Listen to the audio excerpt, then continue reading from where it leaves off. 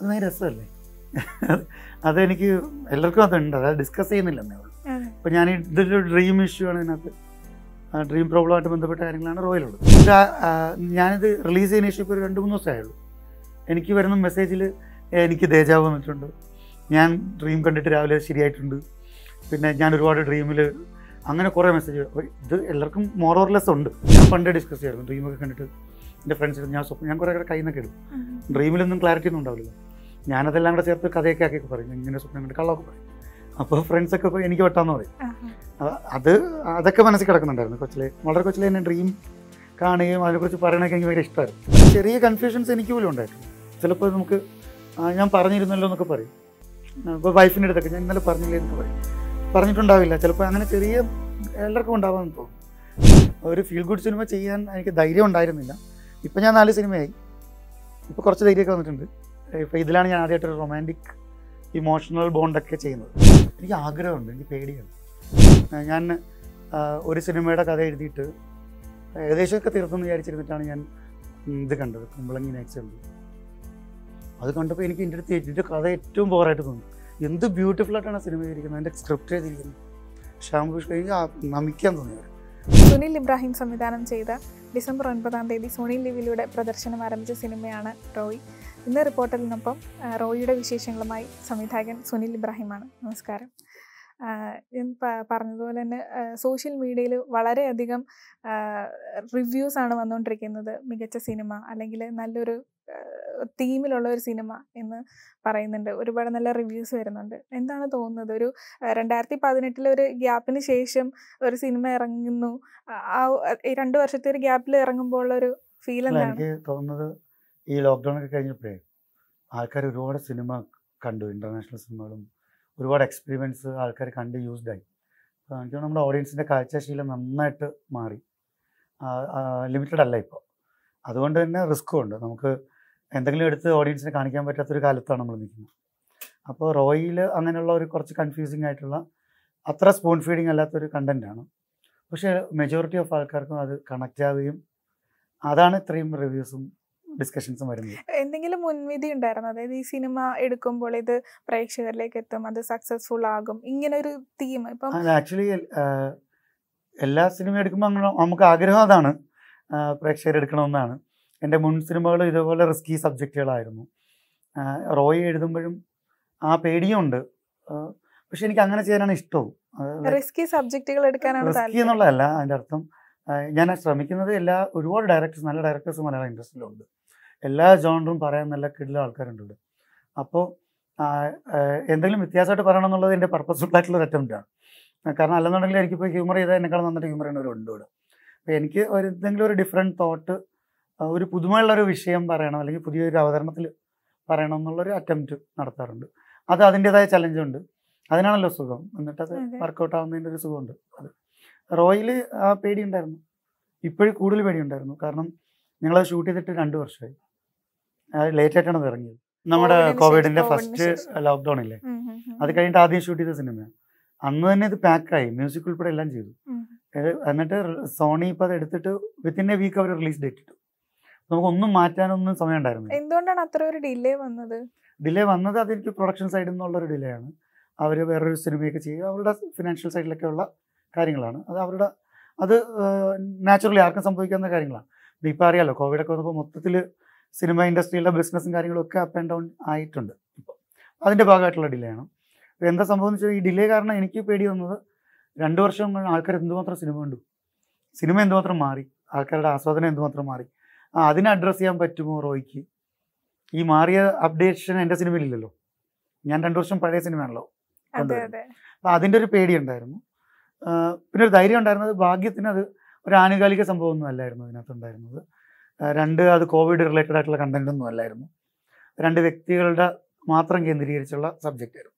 അപ്പോൾ അതുകൊണ്ട് അതിനൊരു കാലം പ്രശ്നമായില്ല കഥയ്ക്ക്. പക്ഷെ ടെക്നിക്കലി എനിക്ക് കുറച്ചുകൂടെ ഇപ്പോഴാണ് ചെയ്യണമെങ്കിൽ വീണ്ടും ഞാൻ അപ്ഡേറ്റ് ചെയ്തത്. ഇപ്പം സുനിൽ പറഞ്ഞില്ല, അതായത് വ്യത്യസ്തമായ എന്തെങ്കിലും ഒരു തീം മറ്റ് സംവിധായകരിൽ നിന്ന് വ്യത്യസ്തമായി കൊണ്ടുവരാൻ ആഗ്രഹിച്ചിരുന്നു. എന്തുകൊണ്ടാണ് സൈക്കോളജിക്കൽ ആ ഒരു കൺസെപ്റ്റിന് പിടിക്കാനുള്ള കാരണം? അത് രസമല്ലേ? അതെനിക്ക് എല്ലാവർക്കും അതുണ്ട്, അത് ഡിസ്കസ് ചെയ്യുന്നില്ലെന്നേ ഉള്ളൂ. ഇപ്പം ഞാൻ ഇതൊരു ഡ്രീം ഇഷ്യൂ ആണ് ഇതിനകത്ത്. ഡ്രീം പ്രോബ്ലമായിട്ട് ബന്ധപ്പെട്ട കാര്യങ്ങളാണ് റോയിലുള്ളത്. ഞാനിത് റിലീസ് ചെയ്യുന്ന ഇഷ്യൂ ഇപ്പോൾ ഒരു 2-3 ദിവസമായുള്ളൂ. എനിക്ക് വരുന്ന മെസ്സേജിൽ എനിക്ക് ദേജാവ് വന്നിട്ടുണ്ട്, ഞാൻ ഡ്രീം കണ്ടിട്ട് രാവിലെ ശരിയായിട്ടുണ്ട്, പിന്നെ ഞാൻ ഒരുപാട് ഡ്രീമിൽ അങ്ങനെ കുറേ മെസ്സേജ്. അപ്പോൾ ഇത് എല്ലാവർക്കും മോർ ഓർ ലെസ് ഉണ്ട്. താങ്കൾക്ക് അങ്ങനെ എന്തെങ്കിലും? എനിക്കുണ്ട്, എല്ലാവർക്കും ഉണ്ട്, എനിക്കൊന്നും നിങ്ങൾക്കും ഉണ്ട്. എന്തെങ്കിലുമൊക്കെ ചില ദിവസം ഒരു സ്ട്രേഞ്ച് ഡ്രീം കാണാം. ചിലപ്പോൾ നമ്മൾ ഒരാളെ കാണുമ്പോൾ നമുക്ക് ഒരുപാട് നാൾ മുമ്പ് പരിചയം ഉണ്ടായിരുന്നു എന്ന് തോന്നാം. ദേജാവൊക്കെ ഇതിനകത്ത് അഡ്രസ്സ് ചെയ്തു. അപ്പോൾ ഇതുപോലുള്ള കാര്യങ്ങൾ എല്ലാവർക്കും റിലേറ്റ് ചെയ്യുന്ന ഒരു ടോപ്പിക് തന്നെയാണ് എല്ലാവർക്കും. പിന്നെ അതൊരു ഡിസ്കസ് ചെയ്യുന്നില്ല എന്നേ ഉള്ളൂ. ഞാൻ പണ്ടേ ഡിസ്കസ് ചെയ്യായിരുന്നു ഡ്രീമൊക്കെ കണ്ടിട്ട്. എൻ്റെ ഫ്രണ്ട്സ് ഞാൻ കുറേ കയ്യിൽ നിന്നൊക്കെ ഇടും. ഡ്രീമിലൊന്നും ക്ലാരിറ്റി ഒന്നും ഉണ്ടാവില്ലല്ലോ. ഞാനതെല്ലാം കൂടെ ചേർത്ത് കഥയൊക്കെ ആക്കിയൊക്കെ പറയും, ഇങ്ങനെ സ്വപ്നം കണ്ട് കള്ളമൊക്കെ പറയും. അപ്പോൾ ഫ്രണ്ട്സൊക്കെ ഇപ്പോൾ എനിക്ക് വെട്ടാന്ന് പറയും. അതൊക്കെ മനസ്സിൽ കിടക്കുന്നുണ്ടായിരുന്നു വളരെ കൊച്ചിലെ തന്നെ ഡ്രീം കാണുകയും അതിനെക്കുറിച്ച് പറയണതൊക്കെ എനിക്ക് ഭയങ്കര ഇഷ്ടമായിരുന്നു. അപ്പോൾ അത് നമ്മളൊരു കഥ ആലോചിക്കുമ്പോൾ അതുമായിട്ട് ബേസ് ചെയ്തൊരു ക്യാരക്ടർ കൊണ്ടുവരും. ബാക്കി ഇമാജിനേഷനും എക്സാജറേഷനുമാണ്. ഇപ്പോൾ റോയ് പോലൊരാളുണ്ടെന്ന് ഞാൻ പറയുന്നില്ല, പക്ഷേ ബാക്കി നമ്മളെ ഇമാജിനേഷനാണ്. അങ്ങനെയില്ല, സാധ്യതകൾ കുറവാണ്. അങ്ങനെ ഒരാൾ ഉണ്ടാവാം ചിലപ്പോൾ. അല്ലെങ്കിൽ നമ്മളൊരു യാഥാർത്ഥ്യത്തിനും അല്ലെങ്കിൽ സ്വപ്നമാണോ ഇതൊരു സത്യമാണോ എന്ന് വിശ്വസിക്കാൻ നമുക്ക് പോലും പ്രയാസപ്പെടുന്ന ഒരു ചെറിയ കൺഫ്യൂഷൻസ് എനിക്ക് പോലും ഉണ്ടായിരുന്നു. ചിലപ്പോൾ നമുക്ക് ഞാൻ പറഞ്ഞിരുന്നല്ലോ എന്നൊക്കെ പറയും. ഇപ്പോൾ വൈഫിൻ്റെ അടുത്തൊക്കെ ഞാൻ ഇന്നലെ പറഞ്ഞില്ലേ എന്നൊക്കെ പറയും. പറഞ്ഞിട്ടുണ്ടാവില്ല ചിലപ്പോൾ. അങ്ങനെ ചെറിയ എല്ലാവർക്കും ഉണ്ടാവാമെന്ന് തോന്നുന്നു.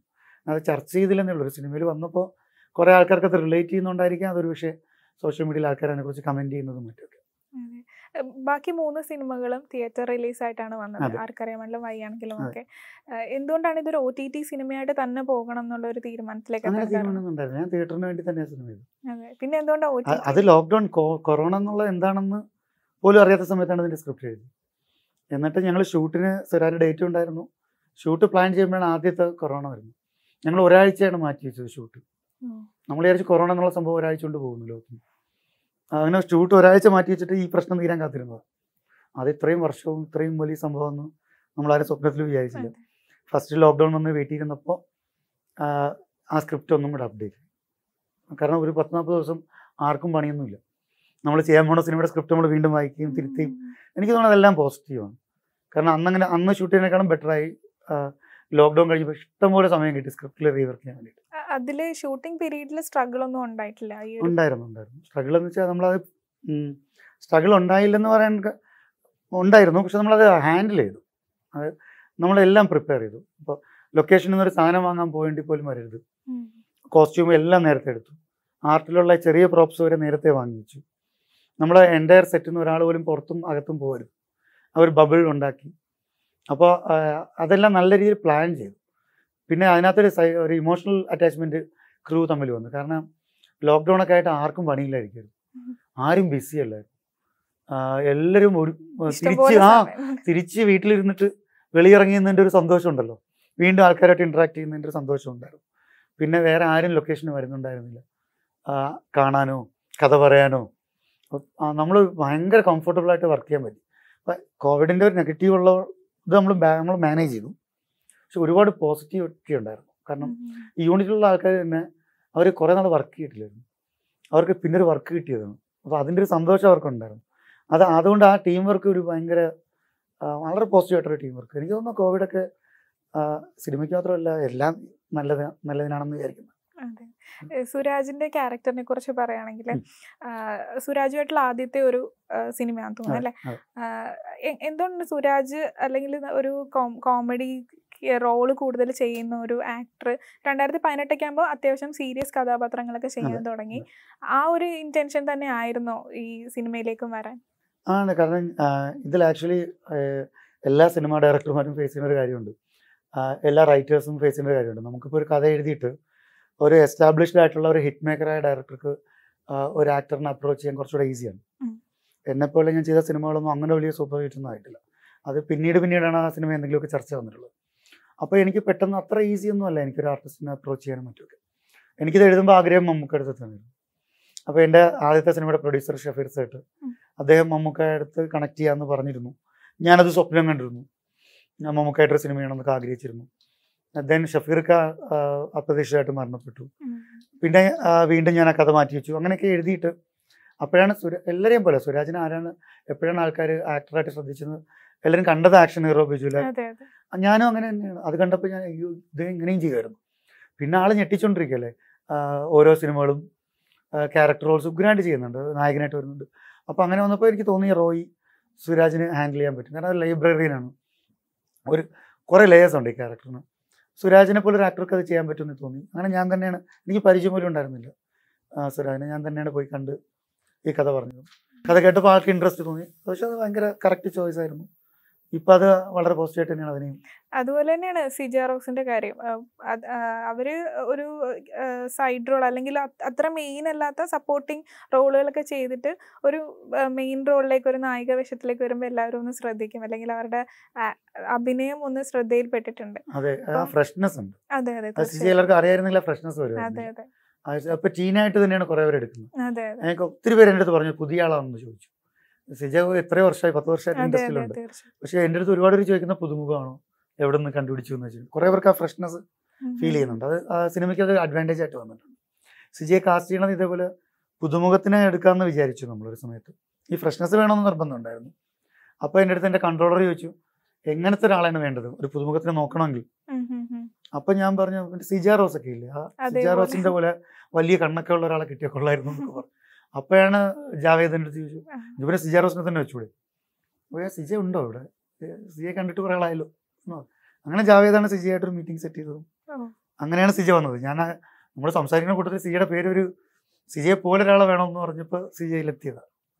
അതുപോലെ തന്നെ പല റിവ്യൂവിലും വായിച്ചത് അല്ലെങ്കിൽ സോഷ്യൽ മീഡിയയിൽ കൂടുതലായിട്ടും പറയുന്നത് ഷൈൻ ടോം ചാക്കോയുടെ ഒരു ക്യാരക്ടറിനെ കുറിച്ച് അല്ലെങ്കിൽ പുള്ളിയുടെ ഡയലോഗ് ഡെലിവറിനെ കുറിച്ചും ഇതുവരെ കണ്ടിട്ടുള്ള, പക്ഷെ ശരിയാണ് 2018 എടുത്ത. അതെ, അപ്പൊ ആ ഒരു ഷൈൻ ടോമിന് വന്ന ആ ഒരു മാറ്റം എന്ന് പറയുന്നത് വളരെ വലുതാണ്. പക്ഷെ ഇപ്പൊ ആ ഒരു സിനിമ കാണുമ്പം ഷൈൻ്റെ ആ ഒരു അപ്പിയറൻസ് ഒക്കെ എന്ന് പറയുന്നത് കൂടുതൽ ആൾക്കാരിലേക്ക് എത്തുന്നുണ്ട്. ഷൈൻ കുറച്ച് എക്സെൻട്രിക് ആയിട്ട് ചെയ്യുന്നത് എനിക്ക് വന്നതാണ്. പക്ഷെ നമ്മുടെ സിനിമയിൽ കുറച്ച് സർക്കിളായിട്ടാണ് ചെയ്തിരിക്കുന്നത്. ആൾക്കാർക്ക് അറിഞ്ഞൂടെ നേരത്തെ ഷൂട്ട് ചെയ്യണമെന്ന്. പക്ഷെ ഞാൻ തിരിച്ചൊരു കാര്യം ചോട്ടെ, എനിക്ക് തോന്നുന്നു ഷൈനിൻ്റെ അടുത്ത് ഒരു സോഫ്റ്റ് ആയിട്ടുള്ള ക്യാരക്ടർ കൊടുത്താലും ഷൈൻ ഇപ്പോഴും ചെയ്യും. ഷൈൻ ഇപ്പോൾ കുറച്ച് എക്സെൻട്രിക് ആയിട്ട് ചെയ്യുന്നു എന്ന് പറയുന്നത് ഷൈനിന് കിട്ടുന്ന ക്യാരക്ടർ അത് ഡിമാൻഡ് ചെയ്യുന്നതുകൊണ്ടായിരിക്കും എന്നാണ് എനിക്ക് തോന്നുന്നത്. കാര്യം നമ്മൾ ഈ കാണുന്ന സിനിമകളൊക്കെ ഷൈൻ എക്സെൻട്രിക് ആയിട്ട് ചെയ്യുന്നുണ്ടെങ്കിൽ ആ ക്യാരക്ടറിന് അതിനുള്ള സ്പേസ് ഉണ്ടായിരിക്കും. ഇപ്പോൾ ഒരു സിനിമയുടെ കഥയ്ക്കോ കഥാപാത്രത്തിനോ ആ സ്പേസ് ഇല്ല, എക്സെൻട്രിക് ആയിട്ട് ചെയ്യാൻ പറ്റൂല. എനിക്ക് തോന്നുന്നു ഷൈനെ പോലെ ആക്ടർ അത് മനസ്സിലാക്കിയിട്ട് അതിനനുസരിച്ച് മാറും. ഇപ്പൊ കാണുന്ന സിനിമകളെല്ലാം ഷൈൻ്റെ ഈ എക്സെൻട്രിക് ക്യാരക്ടർ യൂട്ടിലൈസ് ചെയ്യുന്നതാണ്. അപ്പൊ ഷൈൻ അത് ചെയ്യണ്ടേ? ഇപ്പൊ ഞാൻ 2 വർഷം മുമ്പല്ല ഷൂട്ട് ചെയ്തതെങ്കിൽ പോലും എനിക്ക് തോന്നുന്നു ഷൈനെ ഞാൻ കാസ്റ്റ് ചെയ്ത ഷൈൻ്റെ ക്യാരക്ടർ ഇത് തന്നെ ആയിരിക്കും. ഷൈൻ ആക്ടറാണ്, ഷൈന് ക്യാരക്ടർ കൺസീവ് ചെയ്യാൻ കഴിവുണ്ട്. അത് നമ്മൾ പറഞ്ഞു കൊടുത്താൽ ഷൈൻ അതിലേക്ക് വരും. എന്ന് തന്നെയാണ്. എനിക്ക് ഷൈനിൻ്റെ ആക്ടിങ് സ്കില്ല് അപാരമാണ്, ഷൈൻ്റെ കമ്മ്യൂണിക്കേഷൻ അപാരമാണ്. ഷൈൻ ഒരു ക്യാരക്ടറിനെ കൺസീവ് ചെയ്യുന്നത് ഒരു രക്ഷയില്ല, സീരിയസ്ലി. അതുകൊണ്ട് എനിക്ക് വിശ്വാസമുണ്ട് ഷൈൻ ഒരു സോഫ്റ്റ് ക്യാരക്ടർ ഇപ്പോൾ കൊടുത്തു നോക്കും, ഷൈൻ അത് പൊളിക്കും. അപ്പോൾ ഷൈൻ്റെ എക്സെൻട്രിക് ഒന്നും ഉണ്ടാവില്ല. ഇതിൽ നിന്ന് മാറ്റി വേറൊരു ജോണർ പിടിക്കാൻ എന്തെങ്കിലും പ്ലാൻ ഉണ്ടോ? എനിക്ക് ആഗ്രഹമുണ്ട്, എനിക്ക് പേടിയാണ്. അതെന്താണ്? എനിക്ക് ഞാൻ എപ്പോഴും എൻ്റെ ടീമിലൊക്കെ പറയും, എനിക്ക് സത്യനന്ദിക്കാടിൻ്റെ സിനിമകളൊക്കെ ഇല്ലേ, അദ്ദേഹത്തിൻ്റെ സിനിമ എനിക്ക് ഭയങ്കര അതിശയമാണ്. കാരണം ചെറിയൊരു സംഭവമായിരിക്കും, ഒരു കുഞ്ഞ് സബ്ജക്റ്റ് ആയിരിക്കും, അതിനെ 2.5 മണിക്കൂർ എന്ത് ബ്യൂട്ടിഫുൾ ആയിട്ടാണ് അവർ വിഷ്വൽ ചെയ്യുക. മെയിൻ ക്യാരക്ടർ മാത്രമല്ല, അയൽവക്കക്കാർ, അപ്പുറത്തുള്ള വീട്ടിലെ ആൾ, അവരുടെ വയസ്സായ ഒരു അമ്മൂമ്മ, അപ്പുറത്തെ വീട്ടിൽ തെങ്ങുകയറ്റക്കാരൻ്റെ ഒരാൾ, ഇങ്ങനെ ക്യാരക്ടർ ഉണ്ടാക്കി അത് ഇൻട്രസ്റ്റിംഗ് ആയിട്ടൊരു 2 മണിക്കൂർ ഓഡിയൻസിനെ വളരെ നല്ല മൂഡിൽ ഡ്രൈവ്. എനിക്ക് അങ്ങനത്തെ സിനിമ കാണാൻ ഭയങ്കര ഇഷ്ടമാണ്. ഞാൻ ഹ്യൂമർ സിനിമയാണ് ഏറ്റവും കൂടുതൽ കാണുന്നത്. എനിക്ക് അങ്ങനെയുള്ള സോഫ്റ്റ് സിനിമകളും ഫീൽ ഗുഡ് സിനിമകളുടെയും കാണാൻ ഇഷ്ടമുള്ള ആളാണ്. പക്ഷെ എനിക്കത് ചെയ്യാൻ പേടി. കാരണം എനിക്ക് വിശ്വാസമില്ല 2.5 മണിക്കൂർ ഓഡിയൻസിനെ എനിക്ക് ഹാൻഡിൽ ചെയ്യാൻ പറ്റുമോ, അവർ ബോറടിക്കുമോ, അവർ എൻ്റെ കൂടെ നിൽക്കുമോ. പക്ഷെ ത്രില്ലർ ചെയ്യുമ്പോൾ ഒരു ഗുണം, ഞാനൊരു ഹുക്ക് ഇടും എവിടെയെങ്കിലും. ഒരു 10 സീൻ എൻ്റെ കയ്യിൽ നിന്ന് പോയാലും അവിടെ എണീറ്റ് പോകില്ല. കാര്യം ഞാൻ അവരെ പിടിച്ചിരുത്താനുള്ള എന്തെങ്കിലും ഒരു ഹുക്ക് അവിടെ ഇട്ടിട്ടുണ്ടാവും. അപ്പോൾ അറ്റ്ലീസ്റ്റ് ആ സീൻ ബോറടിച്ചാലേ അവർ വിചാരിക്കും ഓക്കെ ഇയാൾ എന്താ പറയണമെന്ന് അറിഞ്ഞിട്ട് പോവാം എന്ന് പറഞ്ഞെങ്കിൽ അവസാനം അവർ ഇരിക്കുകയും എനിക്ക് അവരെ എവിടെയെങ്കിലുമൊക്കെ തിരിച്ചു പിടിക്കാനും പറ്റും കഥയിലേക്ക്. ഒരു ഫീൽ ഗുഡ് സിനിമ ചെയ്യാൻ എനിക്ക് ധൈര്യം ഉണ്ടായിരുന്നില്ല. ഇപ്പം ഞാൻ 4 സിനിമയായി, ഇപ്പോൾ കുറച്ച് ധൈര്യമൊക്കെ വന്നിട്ടുണ്ട്. ഇപ്പം ഇതിലാണ് ഞാൻ ആദ്യമായിട്ടൊരു റൊമാൻറ്റിക് ഇമോഷണൽ ബോണ്ടൊക്കെ ചെയ്യുന്നത്. അത് വർക്കൗട്ടായിട്ടുണ്ടെന്ന് ആൾക്കാർ പറയുന്നു, എനിക്കും തോന്നുന്നു അത് കുഴപ്പമില്ലാതെ വന്നിട്ടുണ്ട്. അതിന്റെ ഒരു പ്രധാന കാരണം തന്നെ ഈ പെയറാണ്, സുരാജും സിജയും തമ്മിലുള്ള പെയറാണ്. അത് ആരും കണ്ടിട്ടില്ലല്ലോ അങ്ങനെ ഒരു. എനിക്ക് റൊമാൻറ്റിക് ഫിലിം ചെയ്യണമെന്ന് ആഗ്രഹമുണ്ട്, ഒരു ഇൻ ആൻഡ് ഔട്ട് ഒരു റൊമാൻറ്റിക് ഫിലിം ചെയ്യണമെന്ന് ആഗ്രഹമുണ്ട്. ഹ്യൂമർ ചെയ്യണം, കൊതിയുണ്ട് ഇതൊക്കെ ചെയ്യാൻ. പക്ഷേ ഈ ധൈര്യമില്ലാത്തതുകൊണ്ടാണ് ഞാൻ ത്രില്ലറിലേക്ക് തന്നെ പോയത്. ഇനി ഫ്യൂച്ചറിൽ ഞാൻ ചെയ്യുമായിരിക്കും, എനിക്ക് ആഗ്രഹമുണ്ട്. എന്തുകൊണ്ടാണ് ഇത്രയും ഒരു ടൈം ഗ്യാപ്പ് എടുത്തത്? ഒരു സിനിമ കഴിഞ്ഞിട്ട്, അപ്പോൾ ലാസ്റ്റ് സിനിമ കഴിഞ്ഞിട്ട് ഇത്ര ടൈം ഗ്യാപ്പ് എടുത്തത്? ടൈം ഗ്യാപ്പ് എടുത്തതല്ല, ടൈം ഗ്യാപ്പ് എടുക്കേണ്ടി വരുന്നതാണ്. 2-3 കാര്യങ്ങൾ കുറച്ച് വ്യക്തിപരമായ എൻ്റെ ചില ചോയ്സസ് വരും അതിനകത്ത്. അത് എനിക്ക് ഒരു ലൊക്കേഷനിൽ പോയി കഥ പറയുമ്പോൾ ആക്ടേഴ്സ് നമ്മളെ ഞെട്ടിക്കും. എനിക്ക് അതിശയം തോന്നും. ഞാൻ ആരുടെയും പേര് പറയുന്നില്ല. അവർ ചിലപ്പോൾ നമ്മളെ കഥ കുറച്ച് കേൾക്കും, അടുത്ത ഷോട്ട് റെഡി ആകുമ്പോൾ അവർ പോകും. പക്ഷെ അവർ വേറെ ക്യാരക്ടറായിട്ട് അവിടെ അഭിനയിക്കും. തിരിച്ചു വന്നിട്ട് നമ്മൾ നിർത്തിയ സ്ഥലം അവർ പറയും. ഇവർക്ക് ആ സ്കില്ലുണ്ട് ആക്ടേഴ്സിന്. അവർ തിരിച്ചു വരുമ്പോൾ കറക്റ്റ് എവിടെയാണ് നിർത്തിയെന്ന് അത് പറയും. നമുക്ക് ഇവിടെ നിന്ന് തുടങ്ങാം, ഇവിടം വരെ പറഞ്ഞു. എങ്ങനെ ഇവർ ഈ 2 കഥയും ക്യാരക്ടറിനെയും ക്യാരി ചെയ്യണമെന്ന് എനിക്കറിയുണ്ട്. പക്ഷെ അവരാ പോയിട്ട് വരുന്ന 10-15 അരമണിക്കൂർ ഗ്യാപ്പിൽ എനിക്ക് തന്നെ പറയാൻ പറ്റില്ല. അപ്പം നമ്മൾ കഷ്ടപ്പെട്ട് എഴുതുന്ന ഒരു നല്ല കഥ വളരെ മോശമായിട്ടൊരു ആർട്ടിസ്റ്റിൻ്റെ അടുത്ത് പ്രസൻറ്റ് ചെയ്യാൻ എനിക്ക് താല്പര്യമില്ല. പലപ്പോഴും എനിക്കങ്ങനെ സംഭവിച്ചിട്ടുണ്ട്. എനിക്ക് കോൺഫിഡൻസുള്ളൊരു കഥയായിട്ടായിരിക്കും ഞാൻ ലൊക്കേഷനിൽ പോകുന്നത്. ചിലപ്പോൾ ഒരു ആർട്ടിസ്റ്റിൻ്റെ ക്യാരവനിലായിരിക്കും ഞാൻ കഥ പറയുന്നത്. ഞാൻ രാവിലെ പോകുന്ന ആൾ ലൊക്കേഷൻ തിരിച്ചു വരുന്ന വൈകുന്നേരമായിരിക്കും. ഇതിനിടയ്ക്ക് ഒരു 5-6 കഷ്ണങ്ങളായിട്ടായിരിക്കും എൻ്റെ കഥ ഞാൻ പറഞ്ഞിട്ടുണ്ടാവുക. എൻ്റെ ഓഫ് ദി ഡേ അവർക്ക് കഥ ഇഷ്ടപ്പെട്ടില്ലെന്ന് അവർ പറയും. എനിക്കറിയാം എൻ്റെ കഥ നല്ലതാണ്, പക്ഷേ എനിക്ക് നന്നായിട്ട് പറയാൻ പറ്റാത്തതാണ്. അതിൻ്റെ കാരണം ഈ ബ്രേക്കാണ്. അവർക്കത് കുഴപ്പമുണ്ടാവില്ല. അപ്പോൾ ഞാൻ ലൊക്കേഷനിൽ പോയി കഥ പറയാണ്ടെന്നൊക്കെ വിചാരിക്കും. കാരണം എന്തെങ്കിലും വരട്ടെ, അപ്പോൾ ചെയ്യാം, വെയിറ്റ് ചെയ്യാം. എനിക്ക് അതിനുള്ള ക്ഷമയുണ്ട്. ഒരു ഉൾവലിവുണ്ടോ ശരിക്കും? ഉൾവലിവല്ല. ഞാൻ സിനിമയുടെ ഇടയ്ക്കുള്ള ഗ്യാപ്പിലും എന്താണെന്ന് വെച്ച് കഴിഞ്ഞാൽ ഞാൻ എന്തെങ്കിലും എൻ്റെ ലൈഫിനെ മുമ്പോട്ട് കൊണ്ടുപോകാൻ ഉള്ള കാര്യങ്ങൾ ഞാൻ വേറെ എന്തെങ്കിലുമൊക്കെ ചെയ്യുന്നുണ്ടാവും. പരസ്യങ്ങൾ ചെയ്യുന്നുണ്ട്, എനിക്കൊരു ടീമുണ്ട്, എനിക്കൊരു കമ്പനിയുണ്ട്, കുറച്ച് ക്ലയൻസ് ഉണ്ട്, ഞാൻ ഇൻസ്റ്റിറ്റ്യൂട്ടിൽ ക്ലാസ് എടുക്കുന്നുണ്ട്. അപ്പോൾ എൻ്റെ വരുമാന മാർഗ്ഗങ്ങൾ, എൻ്റെ കാര്യങ്ങൾ നടന്നു പോകാനുള്ള പരിപാടികൾ ഞാൻ ഇതിനിടയ്ക്ക് വേറെ ഉണ്ടാക്കും. അതിന് വേണ്ടി സിനിമ ചെയ്യേണ്ടി വന്നാൽ ഞാൻ കോംപ്രമൈസ് ചെയ്യേണ്ടി വരും. അപ്പോൾ ഞാൻ ആർട്ടിസ്റ്റിൻ്റെ അടുത്ത് പോയിട്ട് പ്ലീസ് എനിക്കൊരു ഡേറ്റ് വരും ചോദിക്കേണ്ടി വരും. അങ്ങനെ ഞാൻ ചോദിക്കില്ല. കാരണം അത് അവരുടെ എൻ്റെയും കൂടെ ഒരു മ്യൂച്വൽ ആവശ്യമായിരിക്കണം ആ സിനിമ. അപ്പോഴേ ഒരു ഡേറ്റ് കിട്ടുന്നില്ലല്ലോ കാര്യം, അത് തീരുന്നവരാ നമ്മൾ ആ വൈബ് ഉണ്ടാവണ്ടേ അല്ലേ? അപ്പോൾ ഞാൻ ഒരു ആർട്ടിസ്റ്റിൻ്റെ അടുത്ത് പോയിട്ട് നിങ്ങൾ എനിക്കൊരു ഡേറ്റ് തന്നാൽ എൻ്റെ ജീവിതം രക്ഷപ്പെടുമെന്ന് പറഞ്ഞാൽ എനിക്കൊരാൾ ഡേറ്റ് തന്നാൽ എനിക്ക് ആ സിനിമ ചെയ്യാൻ പറ്റില്ല. കാരണം അവരും ഞാനും അത് അവരുടെ ആവശ്യമായിരിക്കണം. എൻ്റെ കഥ, എൻ്റെ ഡയറക്ഷനിൽ സിനിമ ചെയ്യാൻ അവർക്കും ആഗ്രഹം ഉണ്ടാവും. അത് എൻ്റെ മാത്രം ആഗ്രഹമാവരുത്. അപ്പോഴാണ് അവിടെ ഒരു ടുഗദർനെസ് ഉണ്ടാവുക. ആ സിനിമ രണ്ടുപേരുടെയും സിനിമയാവും. അതിൻ്റെ ഓരോ നിമിഷവും നമുക്ക് എൻജോയ് ചെയ്യാൻ പറ്റും. അതല്ലേ അതിൻ്റെ ഒരു കറക്റ്റ് പ്രോസസ്സ്. അല്ലാതെ നമ്മൾ എങ്ങനെയെങ്കിലും പോയി ഒരു സിനിമ ഉണ്ടാക്കി ഒരു സിനിമ ചെയ്ത് പുറത്തിറക്കണം എന്നുള്ള ആഗ്രഹമില്ല. അതുകൊണ്ട് ഗ്യാപ്പ് സ്വാഭാവികമായിട്ടും വരും. ഗ്യാപ്പ് ഇടാൻ ഞാൻ ആഗ്രഹിക്കണമല്ലേ, ഗ്യാപ്പ് വരുന്നതാണ്. അല്ല, ഞാൻ വേറൊന്നും കൊണ്ടല്ല ചോദിച്ചത്. ഇപ്പം അടുപ്പിച്ച് 3-4 സിനിമകൾ ഈ ഒരു ജോണറിൽ എടുക്കുന്നു. എനിക്കൊന്ന് മലയാള സിനിമയിൽ അങ്ങനെ എടുക്കുന്നവർ വളരെ കുറേ. ഇപ്പം ഈ ഒരു ജോണർ എടുക്കുന്നവർ കുറവാണ്. അങ്ങനെ നോക്കുകയാണെങ്കിൽ സുനിൽ ഇബ്രാഹിം എന്ന് പറഞ്ഞ ഒരാൾ മലയാളം സിനിമ ഇൻഡസ്ട്രിയിലെ സംവിധായകരുടെ ഒരു ലിസ്റ്റിൽ മുൻപന്തിയിൽ നിൽക്കേണ്ട ഒരാളാണ്. അങ്ങനെയൊന്നുമില്ല. ആർക്കും നിൽക്കാനും പറ്റില്ല. ഒരു സിനിമ പൊട്ടിയാൽ തീർന്നു. ഇപ്പം ഞാൻ ഇത്രയും സിനിമ ചെയ്തിട്ട് എൻ്റെ അടുത്ത് ഇപ്പോൾ ഇന്നലെ റോയ് കണ്ടിട്ട് ഇഷ്ടപ്പെട്ട ഒരാൾ ചോദിച്ചു, നിങ്ങളുടെ പബ്ലിക്കായിട്ട് ചോദിച്ചു ഒരു ഗ്രൂപ്പിൽ, നിങ്ങളുടെ കഴിഞ്ഞ സിനിമയുടെ ലിങ്ക് തരൂ. ഞാൻ അതിൽ ഇട്ട് കൊടുത്തു. എനിക്ക് ഇടാൻ ധൈര്യമുണ്ട്. കാരണം ഞാൻ എൻ്റെ മുമ്പത്തെ സിനിമ ആവറേജിന് താഴെ പോയിട്ടില്ല. ഞാൻ എങ്ങനെയെങ്കിലും സിനിമ ചെയ്യുന്നെങ്കിൽ ഞാൻ അവരുടെ അടുത്ത് പേഴ്സണലി പറയും, എൻ്റെ കഴിഞ്ഞ സിനിമയിൽ 2 എണ്ണം ഞാൻ തരാം, മറ്റേത് കാണണ്ട കേട്ടോ എന്ന് പറയേണ്ടി വരും. ചിലപ്പോൾ എനിക്ക് തന്നെ ഇഷ്ടപ്പെട്ടിട്ടുണ്ടാകും. എനിക്ക് എൻ്റെ സിനിമകളെല്ലാം ഇഷ്ടമാണ്. അതിൽ കുറവുകൾ ഒരുപാടുണ്ട്, അതിലൊരുപാട് അപ്രിസിയേഷൻ കിട്ടാത്തതുണ്ട്, കുറ്റപ്പെടുത്തലുകളുണ്ട്. പക്ഷേ എനിക്കിഷ്ടമാണ്. കാരണം ഞാൻ കഷ്ടപ്പെട്ട് ചെയ്തതാണ്. എനിക്കതിനോട് സ്നേഹമുണ്ട്. എനിക്ക് ഉറപ്പുണ്ട് അത് ബിലോ ആവറേജ് അല്ല. അത് ഇനിയും അത് കീപ്പ് ചെയ്യണമെന്ന് എനിക്ക് ആഗ്രഹമുണ്ട്. ഞാൻ എൻ്റെ 10 സിനിമ ചെയ്താലും എനിക്ക് എൻ്റെ മുൻ സിനിമ ഒരാൾക്ക് റെക്കമെൻഡ് ചെയ്യാൻ പറ്റണമെന്ന് എനിക്ക് ആഗ്രഹമുണ്ട്. എങ്ങനെയെങ്കിലും സിനിമ ചെയ്ത് കഴിഞ്ഞാൽ ഇത് ചിലപ്പോൾ നമ്മൾ തന്നെ ഇഷ്ടപ്പെടാത്ത ഒരു കുട്ടി നമുക്കുണ്ടാവും. അത് ശരിയാവില്ല. എല്ലാ കുട്ടികളും നമുക്ക് ഇഷ്ടമായിരിക്കണം അല്ലേ?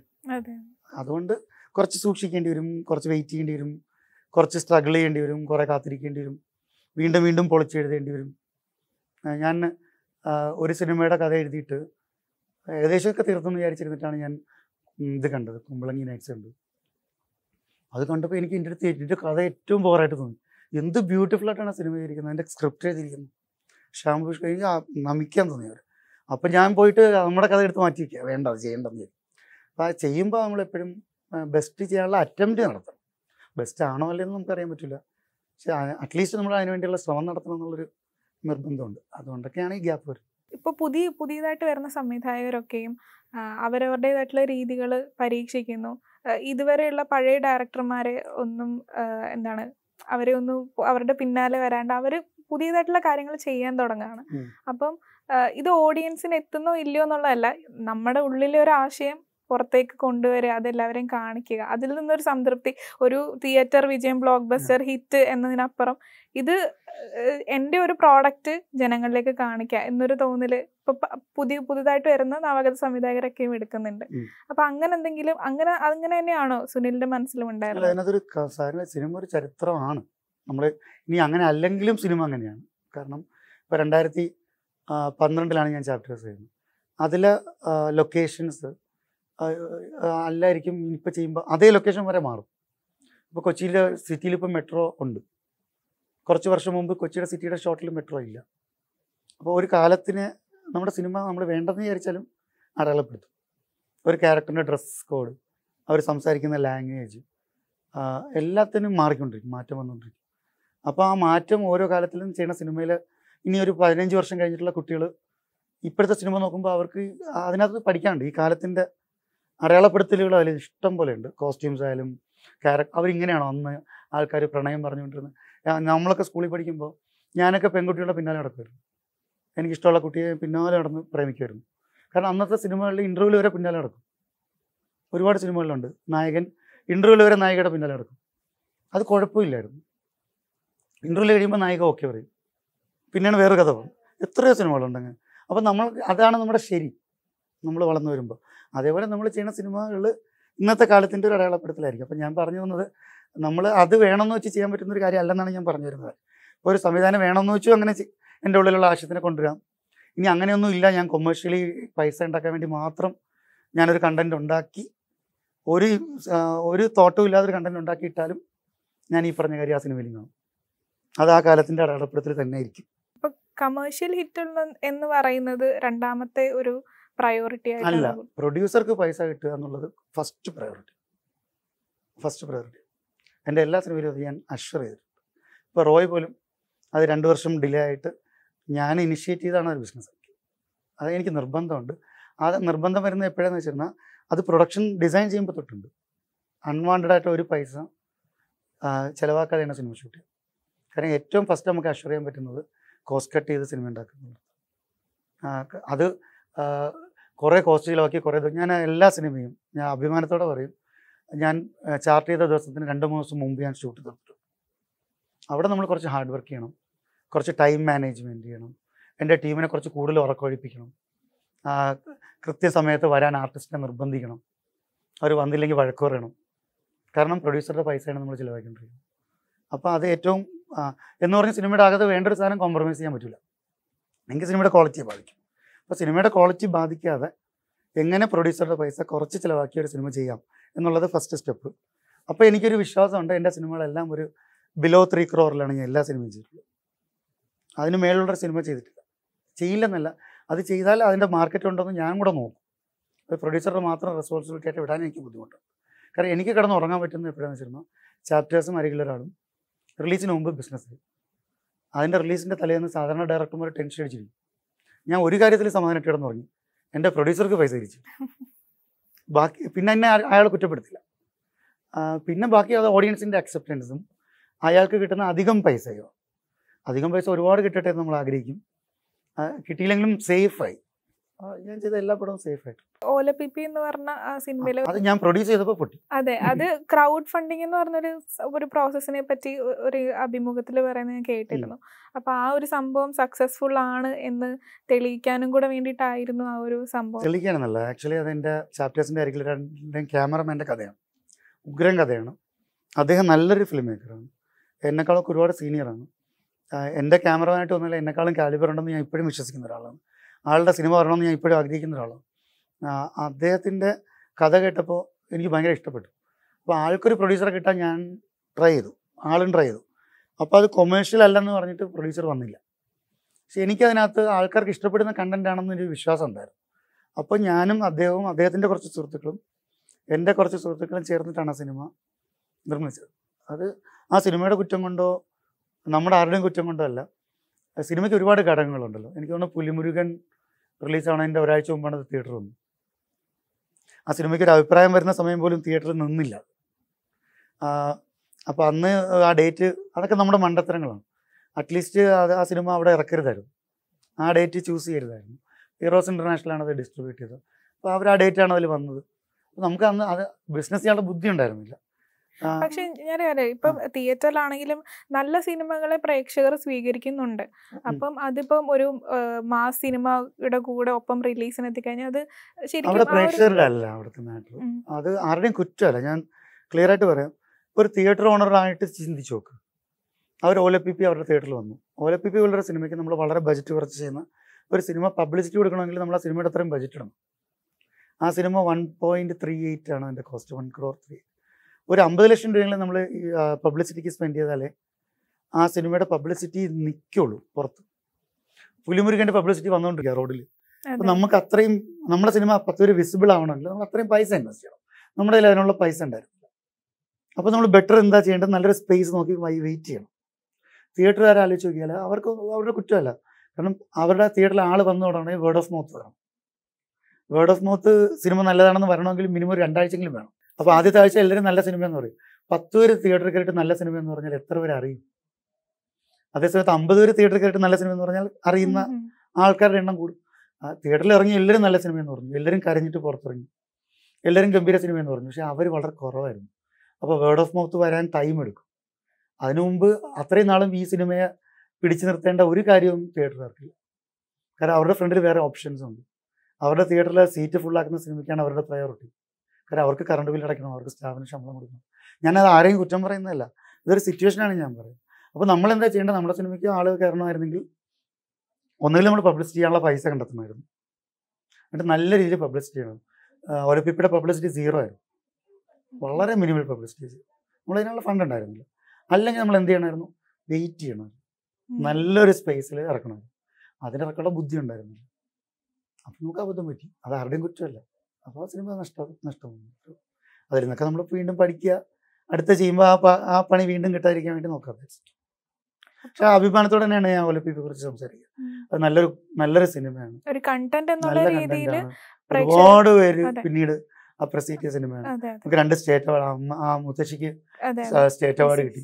അവർ ആ ലൊക്കേഷനിൽ വന്നിട്ട് പറഞ്ഞിട്ടുണ്ടായിരുന്നു, ഇതെനിക്ക് വേണ്ടി ഉണ്ടായ സിനിമയാണെന്ന് പറഞ്ഞിട്ടുണ്ട്. വയസ്സാം കാലത്ത് തന്നെ തിരിച്ചു കൊണ്ടുവരാൻ വേണ്ടി വന്ന സിനിമയാണ്. അവർക്ക് സ്റ്റേറ്റ് അവാർഡ് കിട്ടി. നമ്മുടെ മുഖ്യമന്ത്രി ഇറങ്ങിച്ചെന്ന് അവർക്ക് അവാർഡ് കൊടുത്തു. അതൊക്കെ കാണുമ്പോൾ നമുക്കത് അതിനൊരു നിമിത്തമായെന്നുള്ള നിലയ്ക്ക് ഭയങ്കര അഭിമാനം തന്നെയാണുള്ളത്. കുറച്ച് സാമ്പത്തികമായിട്ടുള്ള നഷ്ടമല്ലാതെ വേറൊന്നും പോയില്ലല്ലോ. അത് ഇനിയും വരാമല്ലോ. ആ സാമ്പത്തിക നഷ്ടമൊന്നും സ്റ്റേബിൾ അല്ലല്ലോ. അതിന് ചിലപ്പോൾ പൈസ ഉണ്ടാവാം, പോവാം, അങ്ങനെയല്ലേ സമ്പത്തിൻ്റെ കാര്യം, അങ്ങനെയല്ലേ. സുനിലിൻ്റെ ഒരു ഹിസ്റ്ററി എടുത്തു നോക്കിക്കഴിഞ്ഞാൽ കുറച്ച് സ്ട്രഗിളും, പിന്നെ ഗൾഫിൽ പോകുന്നു, പിന്നെ തിരിച്ചു വരുന്നു, ബിസിനസ്, ഇതെല്ലാം കൂടെ. അപ്പം ഇനി തുടർന്നും അങ്ങോട്ട് ഡയറക്ഷൻ തന്നെയാണോ അത് പ്ലാൻ ചെയ്യുന്നത്, അതോ ഇതെല്ലാം കൂടെ ഇതുവരെ ഉണ്ടായിരുന്ന സുനിൽ ഇബ്രാഹിം എങ്ങനെയായിരുന്നു അത് തന്നെയായിരിക്കും ഇനി അങ്ങോട്ട്? അങ്ങനെ തന്നെയായിരിക്കും. അതിൻ്റെ അല്ലാതെ എൻ്റെ ആവശ്യമുണ്ടെന്ന് തോന്നുന്നില്ല. എനിക്ക് നല്ലൊരു ടീമുണ്ട് അതിൻ്റെ കൂടെ. ആ ടീമിൻ്റെയൊക്കെ സിനിമ കാണണമെന്ന് ആഗ്രഹമുണ്ട്. അവരൊക്കെ സ്വന്തം സിനിമകളുടെ വക്കിൽ നിൽക്കുകയാണ്. അപ്പോൾ ഇപ്പോൾ എനിക്ക് കുറച്ച് എക്സ്പീരിയൻസ് സ്ട്രഗിൾ ഉണ്ടെന്ന് പറഞ്ഞു. അത് സ്ട്രഗിൾ എന്നുള്ളത് നോളജാണ്. നമ്മൾ ഒരാളെ സ്ട്രഗിൾ ചെയ്യുമ്പോൾ, ഇപ്പോൾ ഇയാൾ നടന്നു പോകുമ്പോൾ ഒരു കുഴിയുണ്ട് വീണാൽ അയാൾ ബാക്കിൽ നിന്ന് ഒരിടത്ത് പറയില്ലേ കുഴിയുണ്ടെന്ന് പറയില്ലേ? അത് മിണ്ടാതെ നോക്കിയിരിക്കും അവരും കൂടെ കുഴി വീണിട്ടുണ്ട്. അപ്പം ഞാൻ കുറച്ച് കുഴിയിൽ വീണിട്ടുണ്ട്. അതെനിക്ക് കിട്ടിയ നോളജാണ്. എനിക്കറിയാം എവിടെയൊക്കെ കുഴിയുണ്ട്. എല്ലാം അറിയാമെന്നല്ല ഞാൻ പറയണം, പക്ഷെ കുറച്ച് കാര്യങ്ങൾ എൻ്റെ ലൈഫിലൂടെ എനിക്കറിയാം. അപ്പോൾ എനിക്കൊരു ടീമുണ്ട്. അവർ ആ കുഴിയിലെങ്കിലും മിനിമം വീഴാതെ അവരെയും കൂടെ അവരുടെ സിനിമകളൊക്കെ പുറത്ത് വരണം. അപ്പോൾ അതിലൊരു സ്പിരിറ്റ് ഉണ്ടല്ലോ. പിന്നെ ഞാൻ എഴുതും, എനിക്ക് എൻ്റെ എഴുത്തിൽ കുറച്ച് കോൺഫിഡൻസ് ഉണ്ട്. സിനിമ എഴുതാന്നുള്ളതിൽ കുറേ തോട്ട്സ് എൻ്റെ ഉള്ളിലുണ്ട്. അപ്പോൾ ഈ ഒരു ഗ്യാപ്പുകൾ വരുന്നതാണ്. അപ്പോൾ ഒരു സിനിമ ചർച്ച ചെയ്യുകയോ ഹിറ്റാവുകയോ ചെയ്ത് കഴിഞ്ഞാൽ ഞാൻ ആഗ്രഹിക്കുന്നു, പ്രതീക്ഷിക്കുന്നു ഗ്യാപ്പുകൾ കുറയുമായിരിക്കും. കുറച്ചുകൂടെ ഈസി ആയിട്ട് എനിക്ക് അപ്രോച്ച് ചെയ്യാൻ പറ്റുമായിരിക്കും ആർട്ടിസ്റ്റിനെ. കുറച്ചുകൂടെ ഈസി ആയിട്ടൊരു പ്രൊഡ്യൂസർ കൺവിൻസ് ആവുമായിരിക്കും. എന്നെ ട്രസ്റ്റ് ചെയ്ത് ഇൻവെസ്റ്റ് ചെയ്യാൻ ആൾക്കാർ വരുമായിരിക്കും. എങ്കിലും ഗ്യാപ്പിൻ്റെ കാര്യമില്ലല്ലോ. എങ്കിലും നമ്മുടെ മനസ്സിലുള്ള തോട്ട്സ് കുറച്ചുകൂടെ സ്പീഡിന് ചെയ്യാൻ പറ്റും. കുറേ കൂടെ നല്ല സിനിമകൾ ചെയ്യണം, ഒരുപാട് സിനിമ ചെയ്യണമെന്ന് ആഗ്രഹമുണ്ട്, ഒരുപാട് ഡിഫറെൻ്റ് ആയിട്ടുള്ള സിനിമ ചെയ്യണമെന്ന് ആഗ്രഹമുണ്ട്. അതൊക്കെ തന്നെ, മാറേണ്ട കാര്യമൊന്നുമില്ല. ഏതായാലും അങ്ങനെ തന്നെ ഉണ്ടാവട്ടെ അല്ലേ. കുറച്ച് വ്യത്യസ്തമായ കുറേ അധികം സിനിമകൾ ഭാവിയിൽ ഉണ്ടാവട്ടെ. സിനിമ കാണാത്തവർ എന്തായാലും സോണി ലീവിൽ കാണണം. നല്ല നല്ല അഭിപ്രായങ്ങളാണ് വരുന്നത്. അപ്പം താങ്ക് യു വെരി മച്ച്.